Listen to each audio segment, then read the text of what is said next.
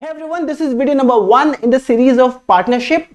I would say that a learning of ratio and proportion is incomplete without learning partnership. If you do not understand these shortcuts, probably आपको calculation बहुत लंबे जाएंगे. So how should you be simplifying your calculation is going to be objective of this video. So let us get started and try to simplify this very first problem out here. It says that in a business there are two partners. So in these kind of problems, you would be getting said there are partners, they are investing money, they are getting out of the business, they are making profits. How much profit A should be getting, how much profit B should be getting, those kind of problems you're going to get over here. So now in business, two partners A and B they are investing 500 rupees each. So A is investing 500 rupees and B is investing 500 rupees and they are investing for a duration of 1 year. The business generates a profit of 100 rupees at the end of the year.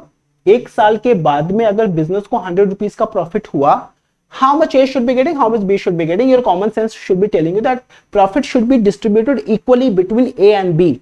A should get 50 rupees and B should be getting 50 rupees, isn't it? अगर आपको इसको लगाना हो, समझना हो, अगर आपको ये समझ में आ गया तो अच्छी चीज है. अगर नहीं समझ में आया तो मेरे को कुछ लिखने दो पहले आप. It says that, so this theory says that if the time period of investment is same, in this case it is 1 year, A is investing for 1 year and B is also investing for 1 year, then the profit should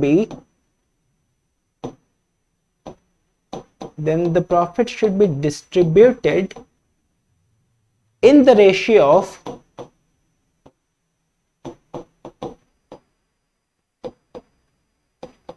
their individual investments. Now in this situation, what did I say? When the time period of investment is same, then in what ratio the profit should be distributed? The profit should be distributed in the ratio of the investment. अब A ने कितना invest किया? 500.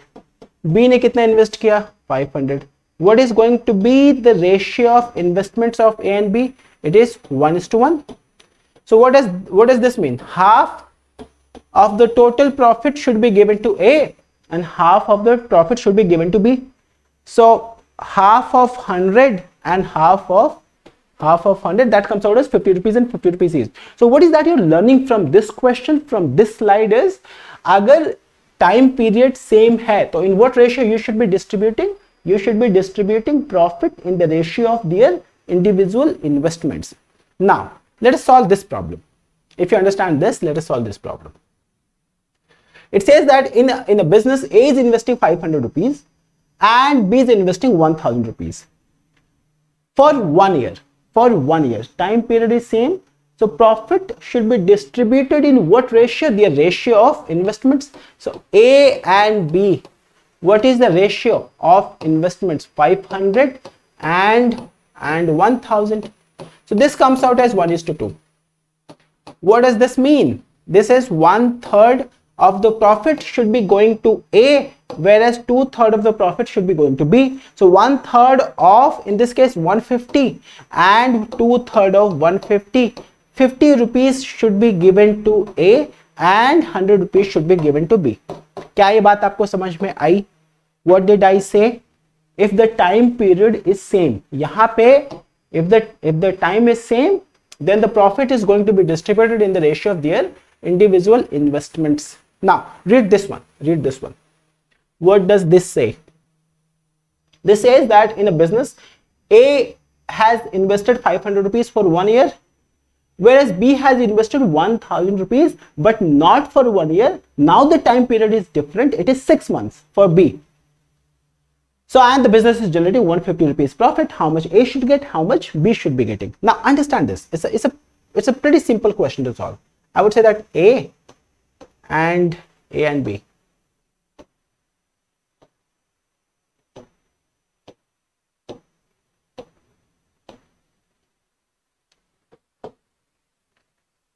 Let us write down amount of A and B. A is investing 500 rupees, whereas B is investing 1000 rupees. What is the time period for A? It is 12 months, right? And what is the time period for B? It is 6 months. Now, commonsensically, though, this question can be answered very easily, because if you look at B is investing twice the amount of A, but for half the time period. So your gut feeling must be telling you that the profit should be distributed equally. Now, in a situation when the time period are not same, if they are investing, the partners are investing their capitals in for different time periods, then what is that you should be doing? So profit should be distributed in the ratio of their amount and time. So what is that you should be doing? You should be multiplying these two values. Now, if you multiply these two values, what is that you're going to get? 6,000 and 1,000 into this is 6,000. So in what ratio A and B should be getting the profit? 6,000 is to 6,000, which is 1:1, which is 1:1. What does that mean? Half of the profit A should be getting, and half of the profit B should be getting, 75 and 75 each. So what did you learn from this question? You learn that if the time period is not same, then multiply amount, investment and time in order to find out the ratio of profit. Okay. So what did you learn? You learned these two things we just described for you. When the time period of investment is same, then the profit should be distributed in the ratio of their capital invested, money invested. And when the time period of investment is not same, then in order to find out profit percentage, you should be multiplying their respective time period and investment. So that's how you can do this problem. Now, let us try to solve this one. It says that A and B started a business investing 22,500 rupees and 35,000 rupees. Out of a total profit of 13,800 rupees, find the share of B. Understand, they're not even talking about the time period. What does this mean? कि दोनों का time period same है, तभी तो वो बात नहीं कर रहा. So what does this mean? A and should be getting profit in the ratio of their investments, so which is coming out as 22,500 and then 35,000. If you simplify this, two zeros are gone, then you're left with 225 and 350. Now, if you simplify this further, this is 25 into 9 and this is 25 into 14. So 25 further is gone, 9 and 14. You cannot simplify this any further. So what does that mean? The profit should be distributed in the ratio of 9 and 14. So B should be getting 14 divided by 9 plus 14, which is 23. And A should be getting 9 divided by 14 plus 9, which is 23. And what is the total profit? The total profit is given to you as 13,800 rupees.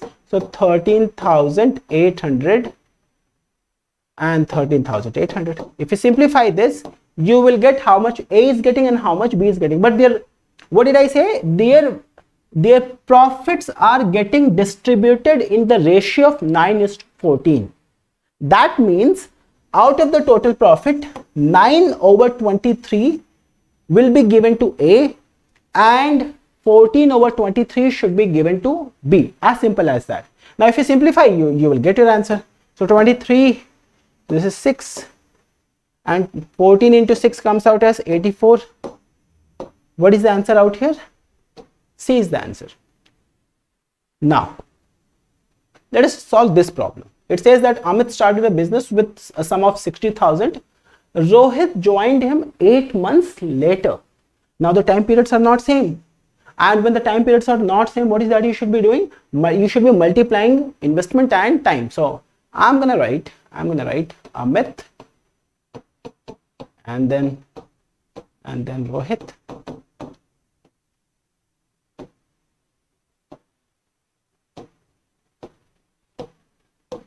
And then this is amount and time, and then profit is amount into time. Now Let us write down the values out here. Let us write down the values. Amit is investing 60,000, isn't it? Rohit is investing 35,000. Amit is investing for 2 years and Rohit is coming. So Amit is investing for, either you write 2 years or you write 24 months, and Rohit is coming in the business 8 months later. So Rohit is there in the business for how many months?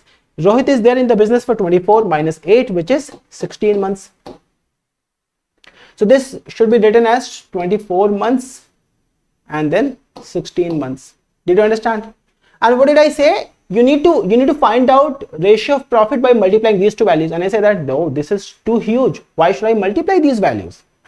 अगर ये करने बैठ गए फिर तो हमारा बहुत सारा टाइम वेस्ट हो जाएगा.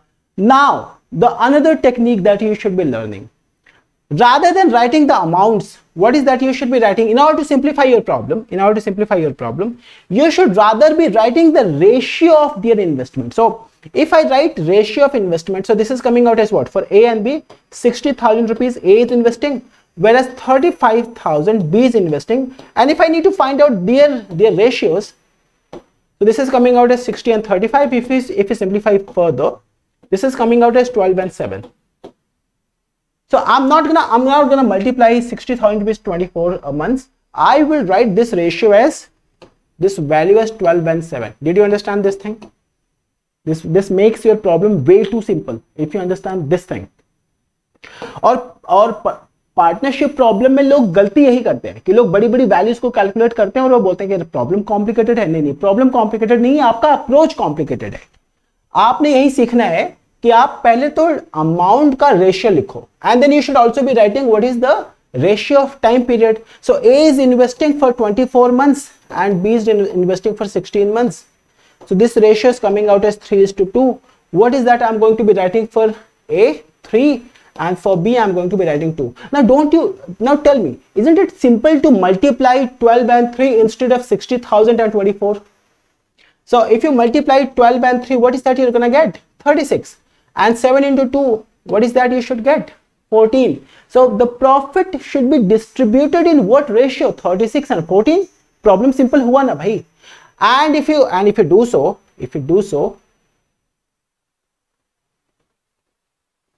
so profit should be distributed in 36:14, which is coming out as 18:7, and that is what they're asking you. In what ratio profit should be distributed? This option out here, 18:7. Problem simplified हो गया. क्या आपने बड़े calculation किए? नहीं किए. क्या आपको अपने कैलकुलेशंस अवॉइड करने हैं? बिल्कुल अवॉइड करने हैं. So there are two steps that you are learning. What is that you're writing? Before you find out the ratio of profit, you should simplify amount and time, and then you should multiply them. Now, so this is what you're learning. This is what you're learning here. So write it down in your copy for your revision. This is what we had in this video. I'm gonna be solving more of such problems, better problems in video number 2. So in video number 1, we talked about the theory. In video number 2, we will be solving 5-6 better problems based on this understanding. So I'm going to be seeing you there. Till then, bye bye and take care.